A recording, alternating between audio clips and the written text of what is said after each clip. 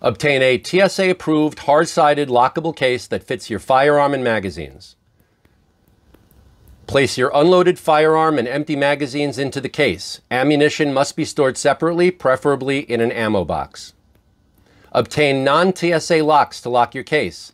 The TSA should not have access to the case once it's checked. Lock all lock points on your case with the non-TSA locks. Advise the airline personnel that you are checking a firearm. Your firearm must be checked. It cannot go in your carry-on bag. Obtain and complete a firearm declaration tag, which is then secured to your locked case. Your locked case then goes into your check-in bag. I also like to secure it into the bag with a cable lock. Lock your check-in bag and check your luggage.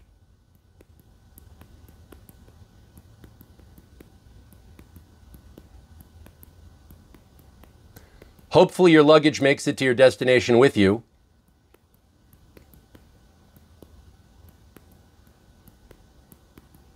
And finally, collect your luggage at your destination.